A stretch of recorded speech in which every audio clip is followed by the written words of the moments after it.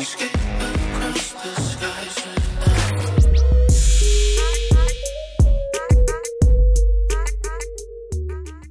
What's up guys, welcome back to my channel. Hopefully you're enjoying all the content and all the new and fresh reviews that I'm bringing you guys on a weekly basis. And please just keep subscribing. If you want to help me out on my Patreon, that will be awesome too. I'm trying to really level up my Patreon this year and get that going, so that'd be a great help. But today we're talking about Lipo chargers on the channel, and this is going to be the video.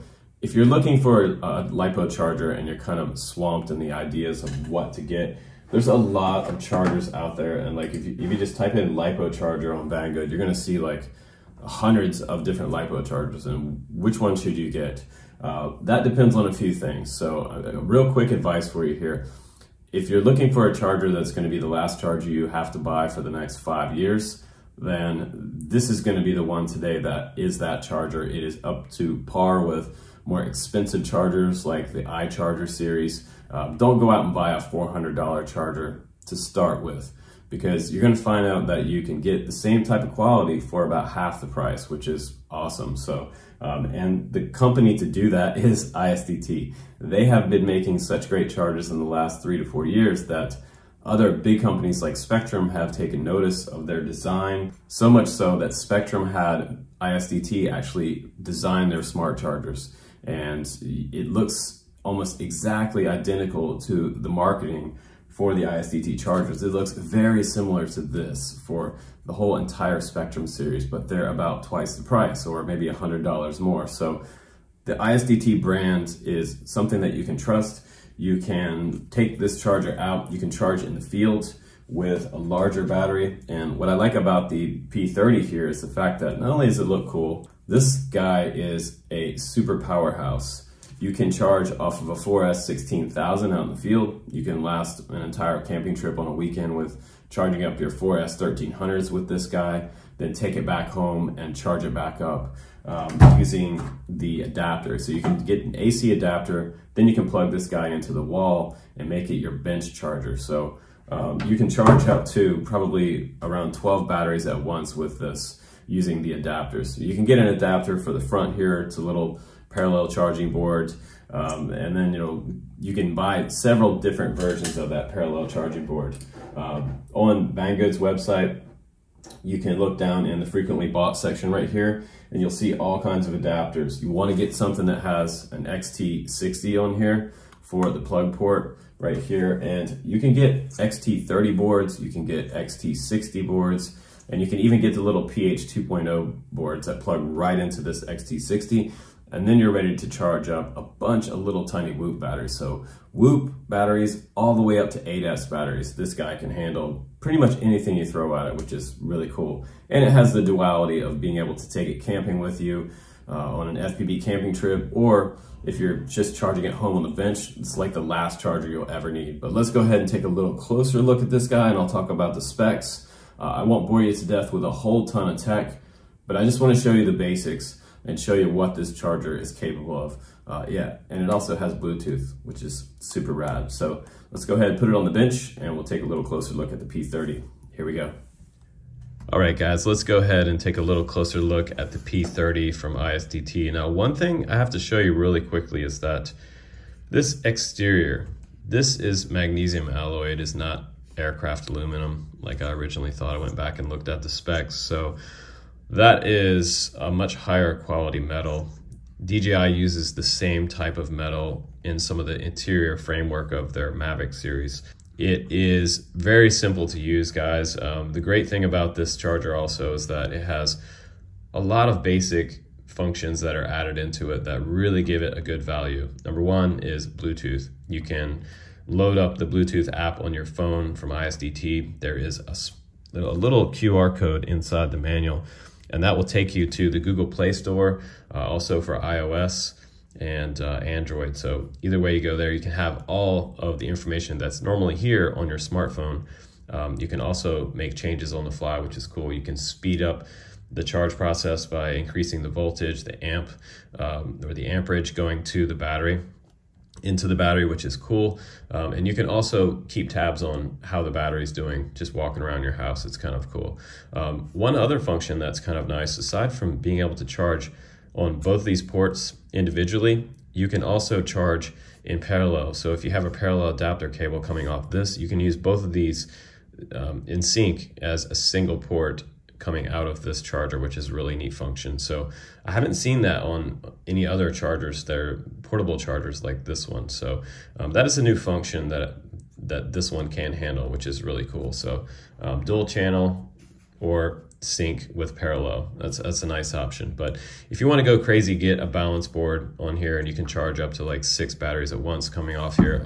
I'll put a link down to the balance boards down below, because it's nice to be able to charge like 6 to 12 batteries at once if you're in a hurry, if you're going out for a weekend trip or something. But both of these ports here, we talked about these before.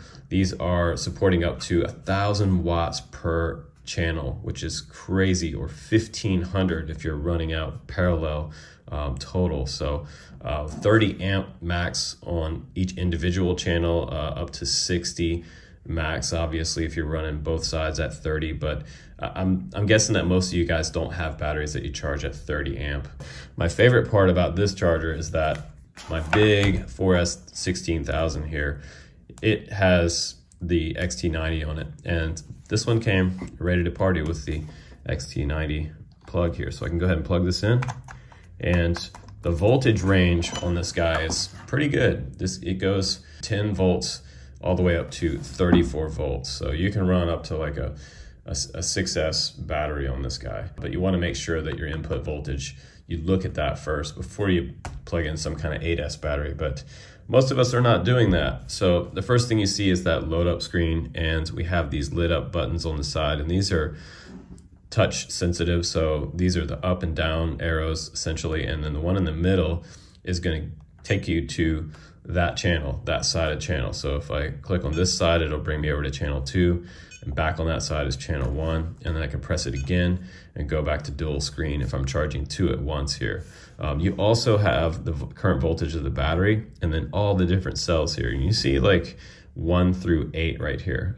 So 1S through 8S battery we can charge. And we're gonna play around with the 4S 1300 today, because that's the battery that we are normally charging on the channel for most of our aircraft. So we're gonna plug in the XT60 here. And then on this side, you have a little negative sign, and it says 2S to 8S here. So if you're charging 1S batteries, you're gonna use some type of board that comes out of this XT60 right here, and then you're not using that balance port. So we're gonna go ahead and plug this one in. And now we will see the current cells. And so it should actually be already set up as a 4S, because it should have auto detect happening here. We're just gonna press that middle button and press it again, long press for about a second. It'll take you into this main menu. Now this is cool because we can use these up and down arrows right here to navigate the menus, and we have a lot of different things here. We have the task, we can charge or discharge, we can storage charge, we could even destroy, which is a wild option. They do make some smaller adapters that you can put on a battery, and it'll kill the battery over time. But we're gonna charge today. I'm not gonna destroy this RDQ battery because it's a pretty nice battery and it's been serving me well. You can also change from Lipo to LIHV, which is your high voltage type of Lipos, running up to 4.35. And this one is 4.2. You can also charge lithium ion batteries, which is cool. LiFe, PB, and nickel metal cadmium batteries as well. So we're gonna stick to Lipo today, and this is not an HV. So we're gonna stick to that standard Lipo, 4.2 volt per cell. And now we have 4S here. We can go from 1 to 8S, which is cool.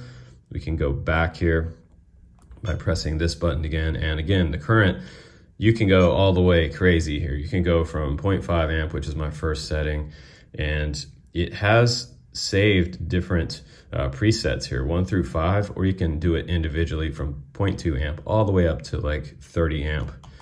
You can go crazy here.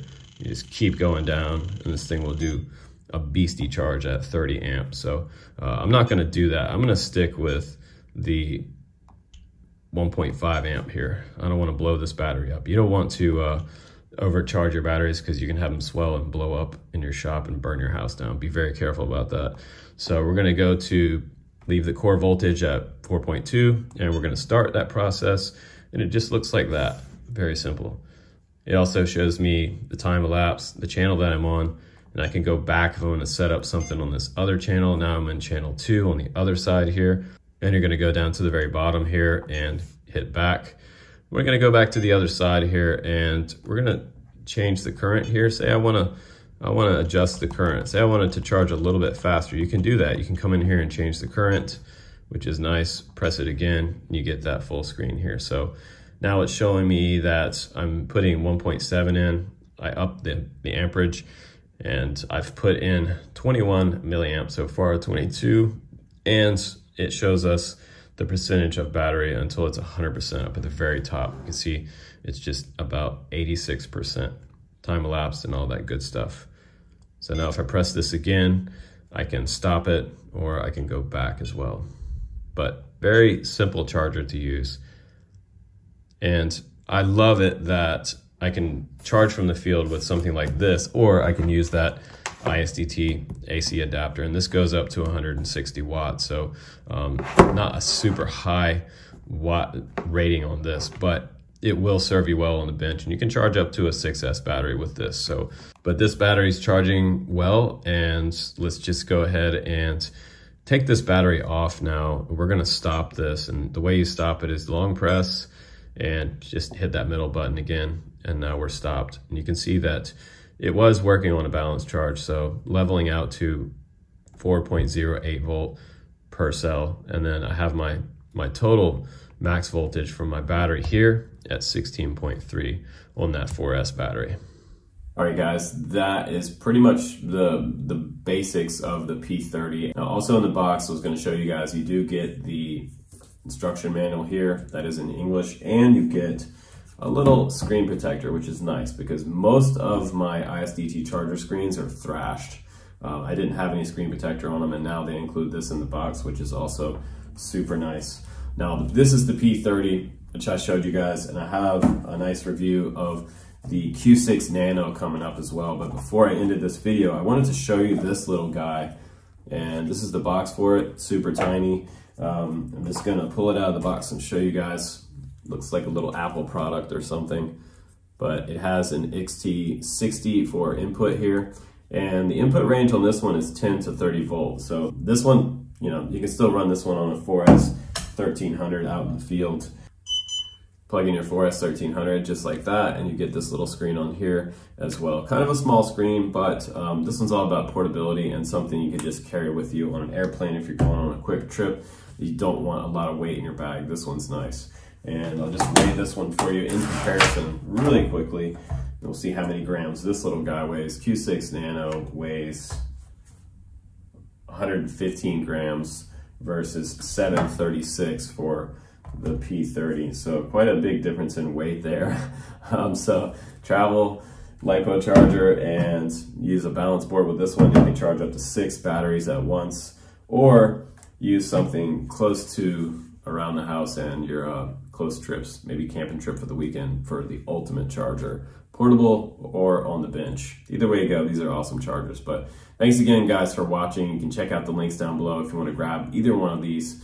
This one, the Q6, is, real quick before we go, Q6 is coming in around $30, I believe. So the P30 is $189 right now, currently, the making of this video. Yeah, this one's $29. So awesome deal on this little micro nano charger. Guys, I'm Justin Davis. Take care, be well, stay safe out there, and I'll see you on the next one.